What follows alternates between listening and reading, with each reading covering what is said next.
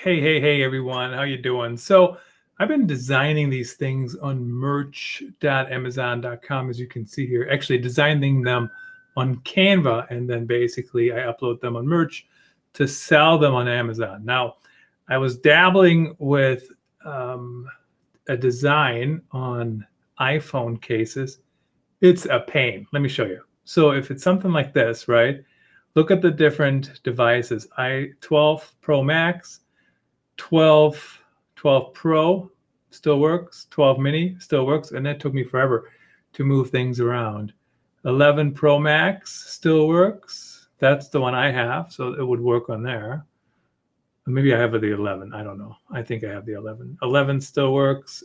10 Max already doesn't work. So you got to figure out a way, whatever your design is, to make it work on the different channels. So on the different models. The way you do that in Canva, you have the size.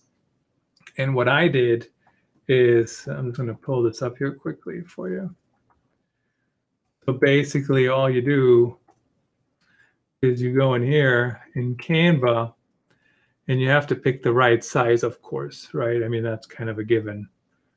But in that size, you have to figure out how do you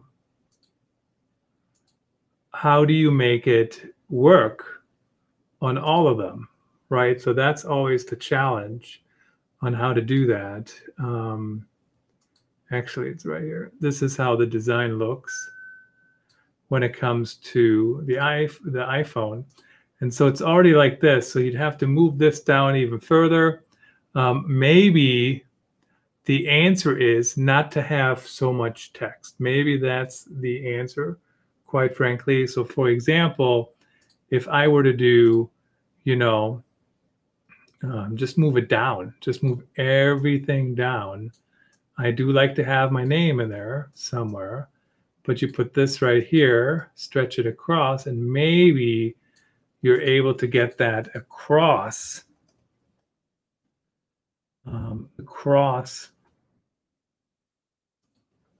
the way. I don't even see the cursor. There it is. But again, it's a challenge. So you really want to think about what you're trying to do.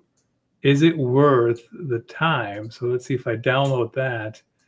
I do have a background, so I don't need to save it as transparent, which is normally the case when it comes to t-shirts. So then I'm going to upload it here. Boom. Let's see if that works any better. Where's the preview? See, again, like it's really a struggle. So you're going to have to fiddle with it just a little while. You're going to have to figure that out.